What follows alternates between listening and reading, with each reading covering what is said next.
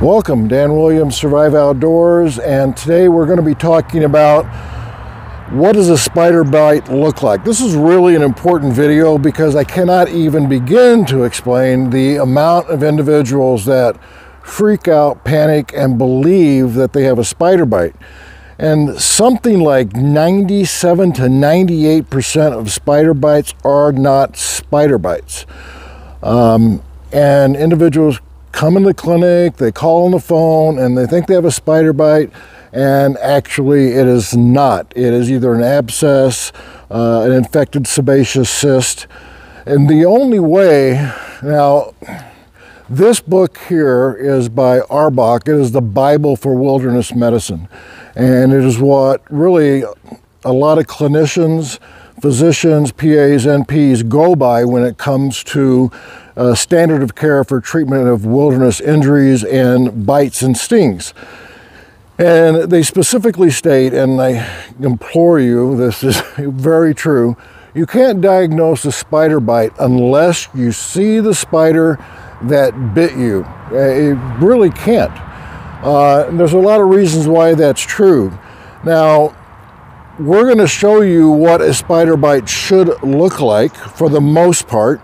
But in order to do that, you're going to have to see what other lesions / rashes appear that are not spider bites. It's like anything else. If you know what it's not, you're going to start funneling that down to what is correct. Now, the fangs, which are chelicerae, that word right there, the fangs on spiders, usually they operate one of two ways. One, the fangs go down and bite, for example, like a tarantula, where they rear back and bite, or like a wolf spider or jumping spider. The majority of spiders that you see here in North America have a horizontal grasping mechanism. Nevertheless, what you're going to see is one or two bite marks. You don't need to have two red dots. It can be one red dot. So the black widow bite is usually a sharp pain, and then you may have one or two red fine little dots. Within 30 minutes you should get some redness, some warmth, you get nausea, you can have shoulder pain. The classic is abdominal pain, and I'm going to post our black widow video at the end of this, as well as down below. Now the brown recluse, which is the other one that's really common, that is usually painless. And in the first 30 minutes, you may or may not have some mild redness, and then it develops into a blister, and then that blister fills up with blood, ruptures, and then you get the classic, in about an hour to 2 hours, you can start to get some necrosis, which means the dead skin. It's called an eschar. And that's the classic brown recluse, as you're going to see here in this airplane flying over. But in this picture, back in, I think, 2008, we were the first website ever to actually have this. We got permission from the gentleman that got bit down by Peoria, Illinois. Got bit on his thigh, and you can see the progression here. And now this picture is everywhere, needless to say. But that is a classic brown recluse bite and its progression. Pretty ugly.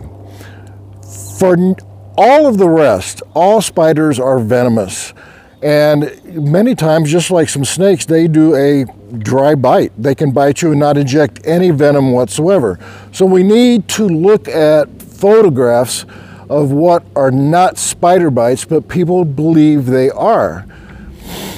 Okay, so this picture here is of a woman's leg, and it could be chiggers, is what it appears to be, but you see multiple red bites on her leg. Spiders do not bite more than once. So as a classic, the spider bites you, it wants to get the hell out of the way, and it runs, it's gone. It's not gonna bite and bite and bite. It's not gonna happen.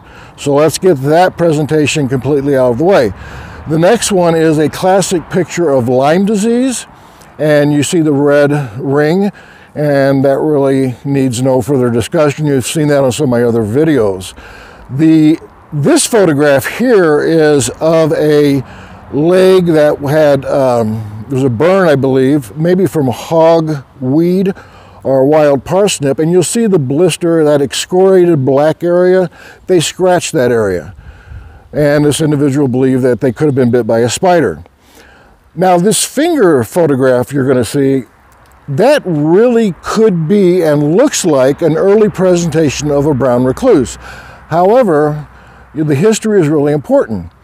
Person was bit in northern Illinois. Brown recluse spiders are not, capitalized, not indigenous to northern Illinois. Yeah, they could have been transported, so that's all something you have to keep in the back of your mind. This actually was a finger that was broken on a contusion, but it looks very similar to a spider bite.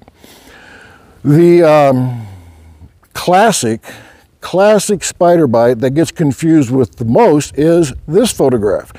This is a sebaceous cyst combined with a cellulitis. So what does all that mean?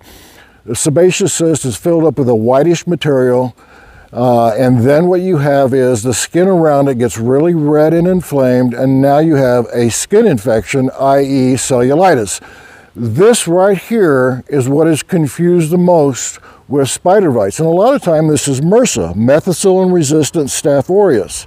And we have staph and strep on our skin all the time. It overcolonized. MRSA, it can be harbored in your nose. And you're going to see, and what drives me nuts, there's a doc in Tennessee or Texas, and he is doing these incisions and drains of many abscesses, and he's clearly stating that these are brown recluse spider bites. They are absolutely not brown recluse spider bites. And what's also important to state is that we can't draw labs to tell you if it's a spider bite. We can't do a culture of the wound to tell you it's a spider bite.